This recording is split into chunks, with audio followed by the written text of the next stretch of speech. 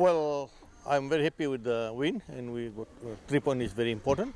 And as I can see that we have start our training a bit late because of the flood and the hurricane, and we regroup our boys from last week, and now still I can see that our fitness level is not that standard, but we'll definitely will go from next week and I'll do our full training, and we'll be ready for the next game. We'll be improving our next game.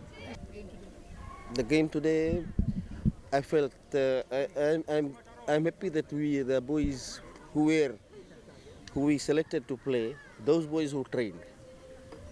It was not that we asked. There are some regular players in the team who would like to just come and don the Tavua jersey and start playing.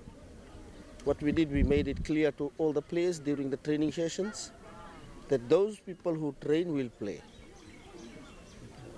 And that's what Fiji football wants.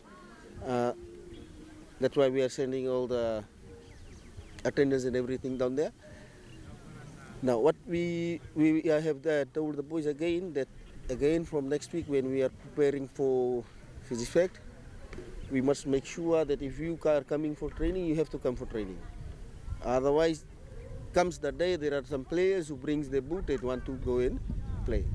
Regarding the game against Baba is always a good side, but the Tavua boys played their hearts out. Even there was some niggling errors which let us down was our defensive blunders, so which shouldn't have happened. But then we will try to work on it, because most of our defenders were out.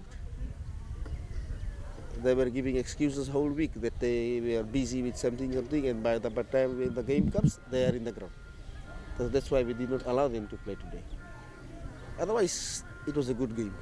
And congratulations to Ba.